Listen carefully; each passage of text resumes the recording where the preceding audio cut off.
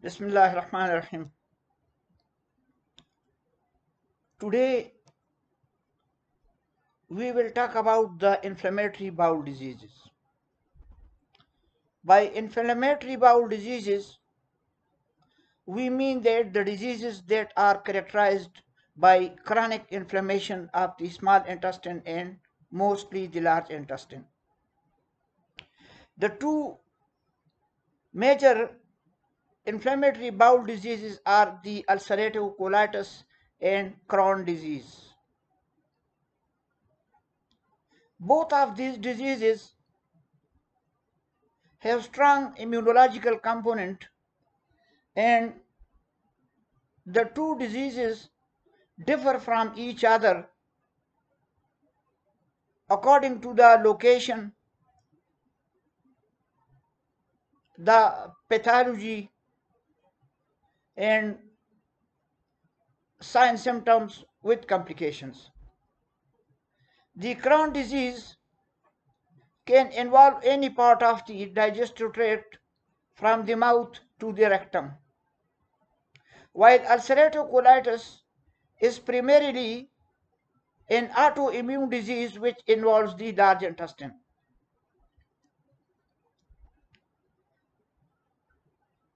The two diseases which are characterized by the chronic inflammation in the intestine, the ulcerative colitis involve only the mucosa and submucosa.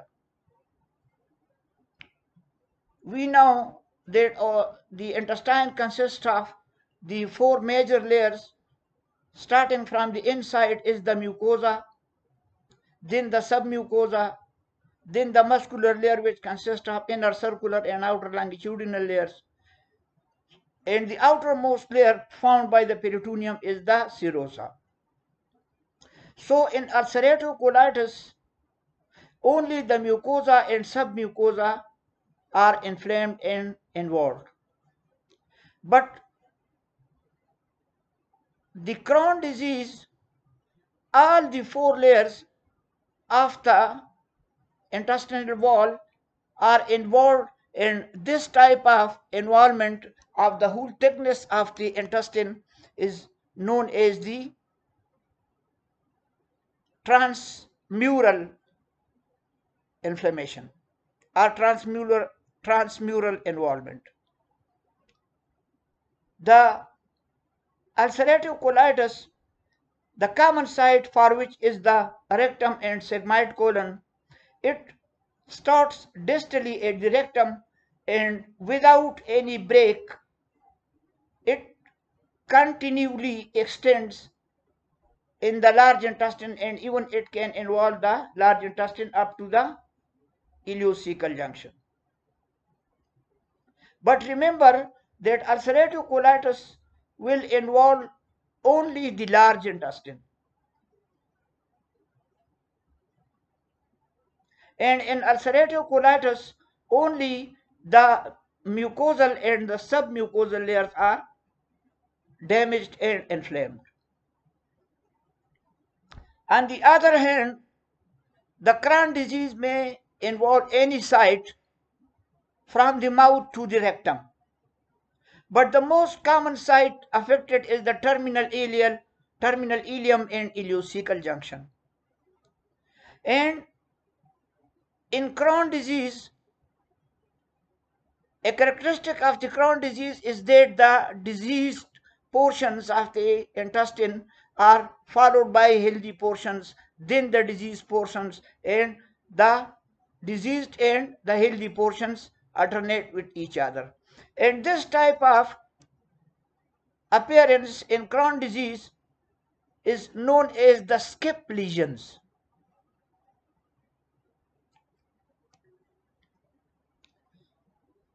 Regarding the etiology of the inflammatory bowel diseases, the exact etiology of inflammatory bowel diseases is not clear. However, so much we know is that this is an interplay of the four major components. Both the inflammatory bowel diseases have got strong genetic associations. And if a member in a family suffers from the disease, the other members are also at risk. One most common gene that is studied and the mutations of which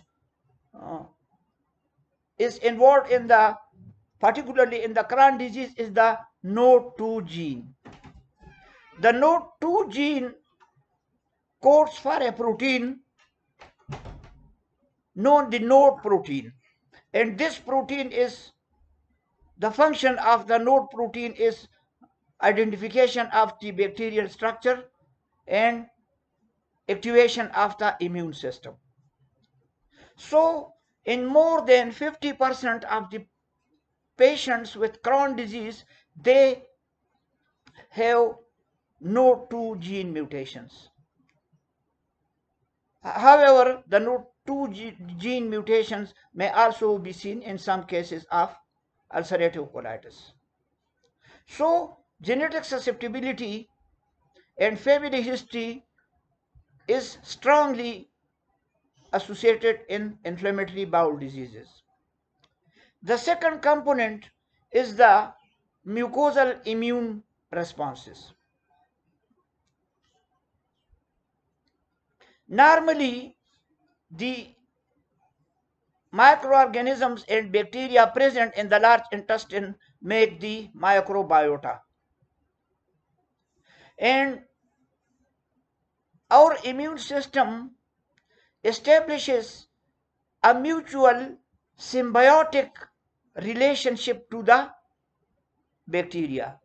By symbiosis mean that the two organisms give benefits to each other and do not cause any damage. The presence of bacterial flora in the large intestine is very important, and it has got so many functions.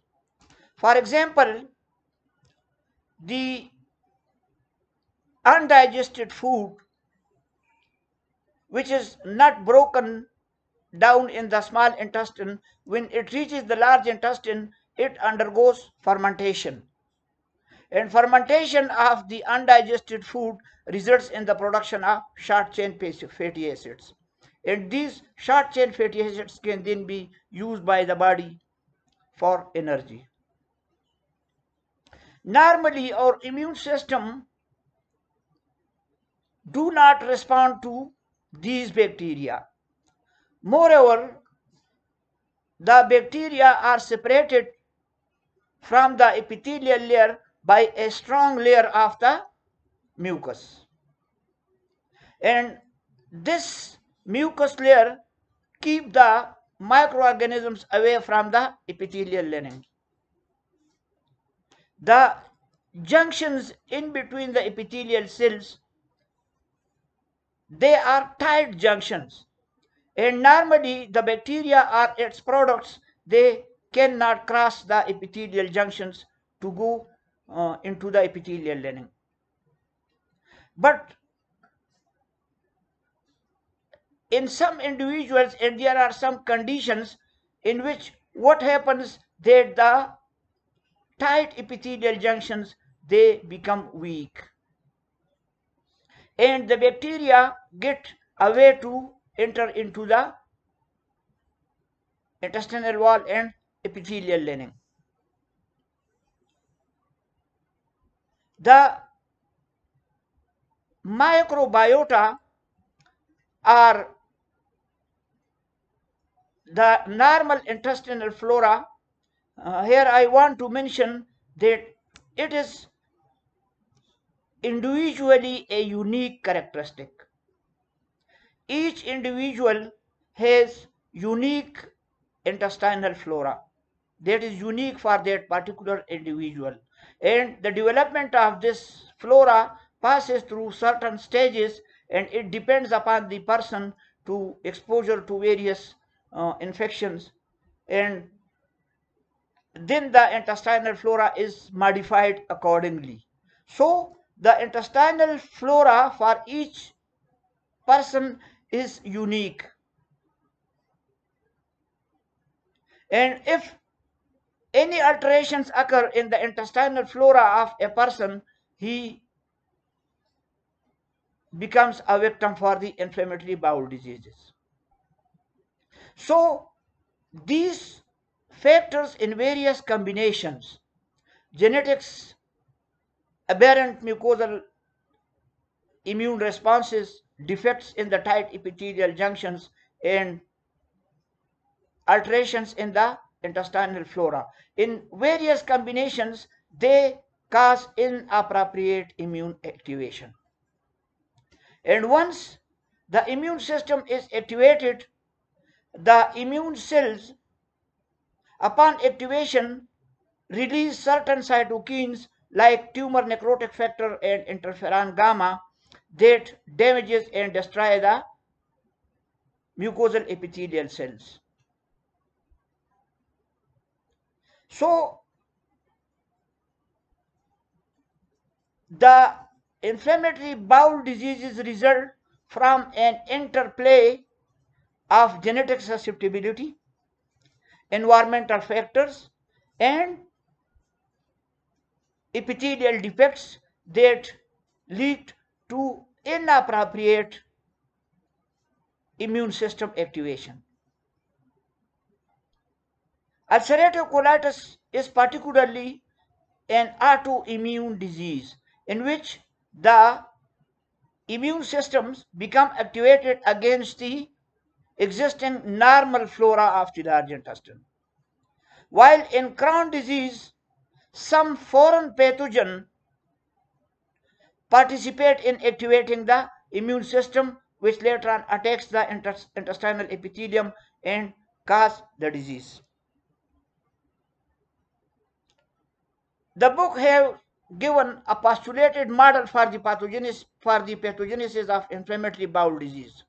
And it says that in a genetically susceptible individual, the environmental factors cause epithelial barrier defect. And what happens as a result of these combinations, that the bacteria present in the lumen of the large intestine, they get a way to enter through the tight epithelial junctions. And these bacteria, which in case of ulcerative colitis are totally the cell bacteria, and in Crohn's disease some foreign pathogens may be there. So whatsoever, but the influx of the bacteria and the bacterial components, they will cause activation of both the branches of the immune system. The innate immune system, a person born with the immune system is the innate immune cells and innate immune system, and the adaptive immune system, which is developed after exposure of the person to some microorganisms and pathogens. So both the arms of the immune system are activated, and the activated immune cells then release inflammatory mediators or cytokines. For example, tumor necrosis factor, interferon gamma released by the activated macrophages, various cytokines released by helper T cells, and proteases and lysosomes that are released from the neutrophils. So these inflammatory cytokines, they damage the intestinal epithelium, which results in a chronic state of inflammatory disorder. Now, coming specifically to the Crohn's disease, the Crohn's disease is also known as regional enteritis because it most commonly involves the terminal portion of the ileum and ileocecal junction. However, it is important to remember that Crohn's disease can occur anywhere from the mouth, esophagus, stomach, small intestine, and large intestine, and the rectum. So it can occur anywhere in the gastrointestinal tract. Most commonly in Crohn's disease, the small intestine is involved.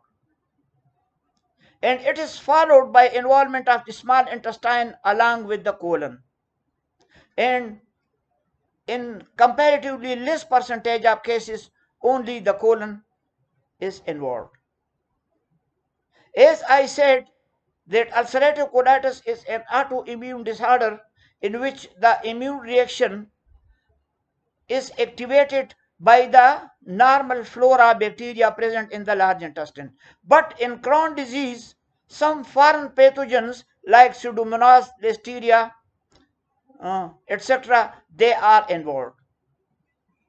And what happens that this foreign antigen, bacteria, bacterial components, it causes activation of the immune response, and the immune cells then causes destruction of the intestinal epithelial cells, resulting in the Crohn's disease. Now coming to the morphology of the Crohn's disease, I said that in ulcerative colitis only the mucosa and submucosa are involved. So the ulcers, they are comparatively initially superficial. But in Crohn's disease, what happens that the whole thickness of the wall of the intestine, including mucosa, submucosa, muscular layer, and serosa, are involved. And what happens that in Crohn's disease, there is area of lesion which is followed by healthy area, then area of the lesion, then healthy area, then diseased area, and therefore it gives the appearance of the skip lesions. While in ulcerative colitis, there are no skip lesions. In ulcerative colitis, the lesion is continuous, and usually it starts distally at the rectum and extends up into the large intestine. The Crohn's disease have serpentine ulcers, which are linear ulcers. Initially, there are small ulcers, but when they coalesce, they form a snake-like shape. And these ulcers are situated along the length of the intestine, and they are known as the serpentine ulcers. Now, these ulcers may result in fissures in between the mucosal folds, and these fissures are very prone to become inflamed, damaged, and carry risk of perforation.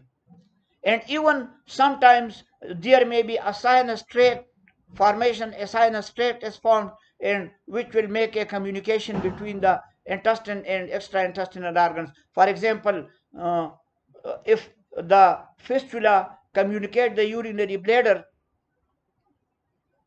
and the intestine, it will result in the colovesical fistula, in which the intestinal contents, they will pass into the urinary bladder, and they will be passed in the urine. The Crohn's disease is a chronic inflammatory condition, and we know that one of the difference between acute and chronic inflammation is that in chronic inflammation, the element of fibrosis and scarring is added. So, in Crohn's disease, the intestinal wall becomes thickened as a result of transmural edema, inflammation, and fibrosis in the submucous layer, submucosal fibrosis, and particularly the hypertrophy of the muscular layer. And all of these contribute to structure formation. And we know that structure formation will result in intestinal obstruction. Under the microscope, during there are in both the inflammatory bowel diseases, there are remissions and relapses. So during a remission, the patient may develop serious symptoms and signs, while during relapse, the inflammation subsides and the patient get himself relieved. So during the remission, mostly when there is active inflammation, there is infiltration of abundant neutrophils. While in chronic conditions, there may be infiltration of lymphocytes, plasma cells, and mononuclear macrophage system may be involved. There we may see macrophages. The crypt epithelium, as we know that the inflammatory mediators, they will destroy the crypt epithelium in the small intestine, and the damaged crypt epithelia can be seen under the microscope. Since Crohn's disease is a chronic condition, and any cells that are exposed repeatedly and chronically to irritation, they will undergo metaplasia. So the same epithelial metaplasia may occur as a result of the chronic relapsing injury. As I said, that these diseases are characterized by remissions and relapses. And the epithelial metaplasia, which is particularly a gastric type of metaplasia, may undergo dysplasia, and we know that dysplasia in its severe form is a precancerous condition, and carcinoma of the intestine may result. Normally, the Paneth cells which are present in the small intestine, and these Paneth cells, they produce antimicrobial proteins. They are antimicrobial and they will inhibit the bacteria to attack the intestinal wall. So as epithelial metaplasia occur, the Paneth cells, which are normally present only in the small intestine, they are also seen in the left colon, and this is also a sign of epithelial metaplasia. Very characteristic hallmark of Crohn's disease are the non-caseating granuloma.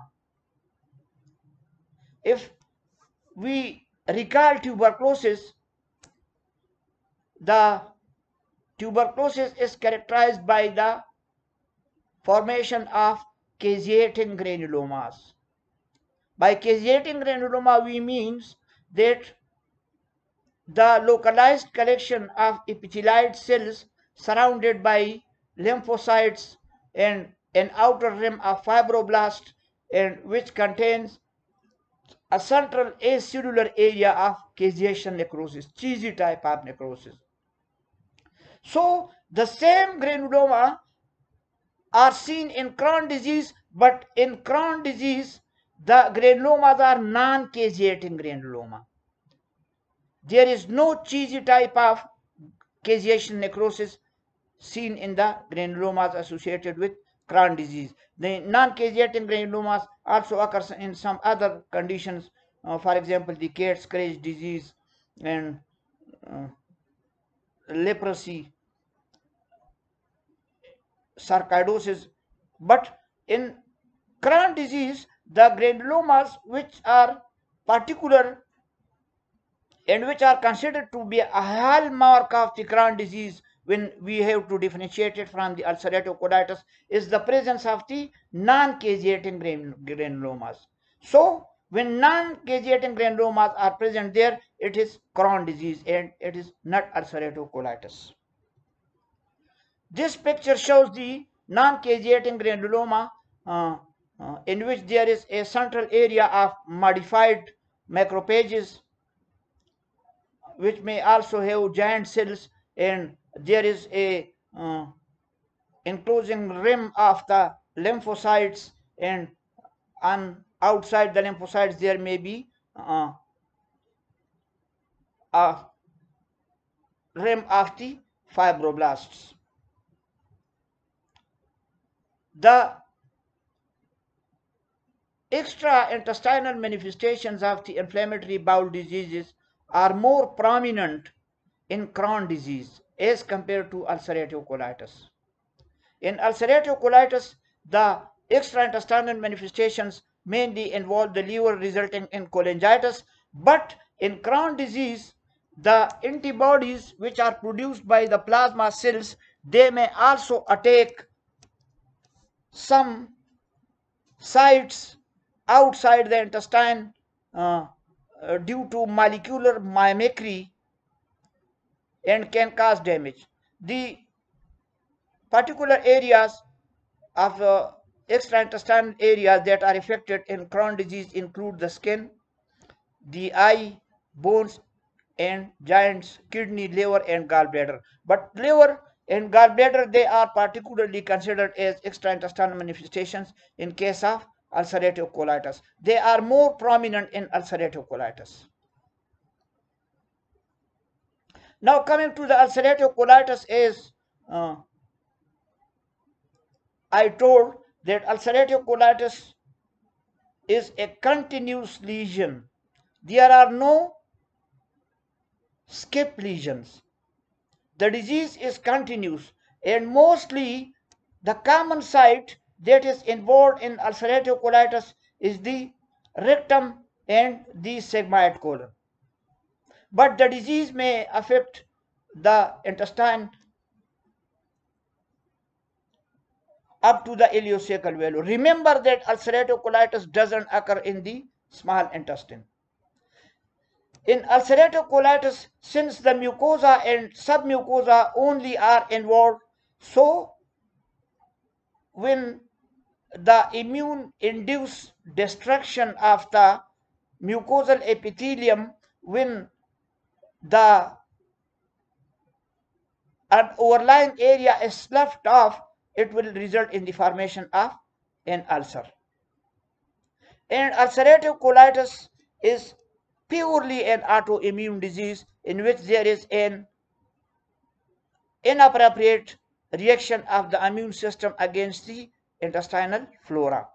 While in comparison, in Crohn's disease, the initial event is activated by some foreign pathogens like Pseudomonas listeria and other bacteria.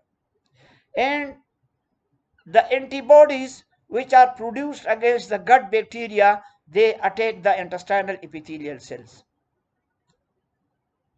As the disease is more advanced, there may be intestinal atrophy, metaplasia, and which may progress to dysplasia, a precancerous condition. Both the inflammatory bowel diseases, ulcerative colitis and Crohn's disease, they have strong risk factors for the carcinoma of the intestine. If the ulcerative colitis typically involves the rectum, this condition is known as the proctitis. If it involves the rectum and the sigmoid colon, then we call it as the proctosigmoiditis. If it involves whole of the descending colon, we call it as the distal colitis.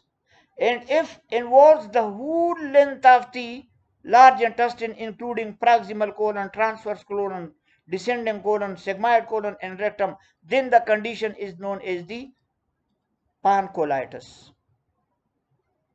In ulcerative colitis, there is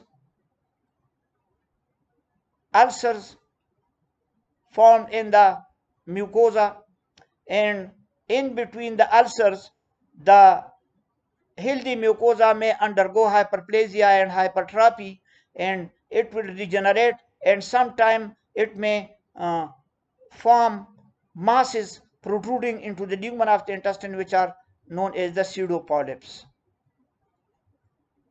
Ultimately, in chronic long-standing conditions, the mucosa will become atrophic and it will lack its appearance of the normal folds. The presence of neutrophils may cause crypt abscesses with the presence of inflammatory exudate in the crypts, and as I told you that in chronic conditions there may be metaplasia, gastric type of metaplasia, and if it progresses into dysplasia in its severe form, it is a pre-cancerous condition and may lead to the carcinoma of the intestine. Under the naked eye appearance, the colonic mucosa appears red and granular, and the broad-based ulcers present in the mucosa can be seen. Now, in Crohn's disease, the most common site is the terminal ileum and the ileocecal junction, and it is also known as the regional enteritis. While in ulcerative colitis, the most common site is the rectum, known as the proctitis.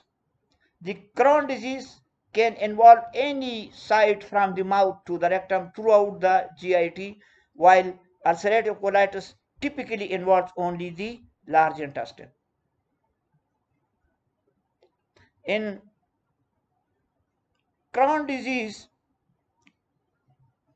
fissures are formed by the ulcers in between the mucosal folds, and they may give the appearance of cobblestones, white color among uh, dark and uh, uh, white color areas among the dark color areas, which gives the appearance of typical of the cobblestones. The intestinal wall in Crohn's disease is thickened, particularly due to muscular hypertrophy, and the thickened intestinal wall in the face of inflammatory edema exudation may lead to structure formations, and which may cause intestinal obstruction. While in ulcerative colitis, the healthy mucosa in between the ulcers may become hyperplastic and hypertrophic, and it may form pseudopolyps that project into the lumen of the intestine. Again, in long-standing conditions, the mucosa will become atrophic and it will lack its normal appearance of the mucosal folds. This is an endoscopic view of ulcerative colitis, and we can see the ulcers that are present and can be visualized under the endoscope. The diagnosis of inflammatory bowel diseases starts from the signs, symptoms, physical examination of the patient, baseline investigations, and then contrast imaging, for example, computer tomography, magnetic resonance imaging, and ultrasound. But the ultimate diagnosis will be made by colonoscopy. Introducing a colonoscope through the rectum and to see the underlying of the large intestine, particularly for ulcerative colitis, and to take a biopsy and to make a histopathological examination of the biopsy to confirm the presence of lesions that are persistent with ulcerative colitis. Barium enema, in which a contrast dye is given rectally and then a series of x-rays are taken can be very helpful.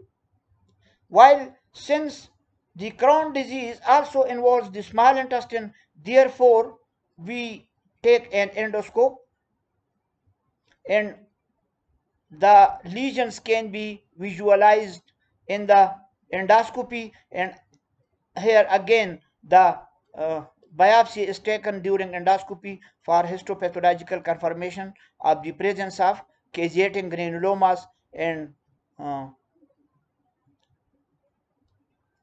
histopathological changes consistent with the Crohn disease. Contrast imaging, CT, MRI, ultrasound, and other baseline investigations are also done in Crohn disease as well as for ulcerative colitis. Now coming to the conclusion, what we said here, one thing, some interesting, I will mention that smoking, which is considered as a very bad habit, but it has been proved by the research that smoking and those patients who have undergone removal of the appendix, they give protection from the ulcerative colitis. But the same smoking will aggravate the disease, make the disease more serious and distressing if it is Crohn disease. The location for ulcerative colitis is the distal colon and rectum and sigmoid colon, while that for the Crohn disease is the distal ileum and cecum. It is therefore also known as the regional enteritis. In ulcerative colitis, the lesion is in the form of a continuous lesion starting from the rectum and extending upward to the large intestine, while the characteristic of the Crohn disease are the skip lesions, healthy areas alternating with the diseased areas. Histologically, ulcerative colitis involve the mucosa and submucosa, while in Crohn disease, the whole thickness of the intestine is involved, known as the transmural uh, uh, involvement. In ulcerative colitis, there is blood in the stool and the individual suffers from bloody diarrhea. While in Crohn disease, mostly there is watery diarrhea, which are secretions, intestinal secretions into the lumen of the intestine. Ulcerative colitis, the complications are comparatively less severe, but they are more severe in Crohn disease because of the transmural uh, involvement and uh, the uh, exudation, edema, inflammation will lead to structure formation, which may cause stenosis and obstruction of the intestine, and there may be pus-filled sacs formed known as the abscesses, and these abscesses are very prone to rupture and they may sometimes form sinus tracts known as the fistula by communicating intestine to the extra-intestinal organs, for example to the urinary bladder, forming a codovesical fistula. The malabsorption, weakness and weight loss, they will be more prominent in Crohn disease because here involvement of the small intestine occur.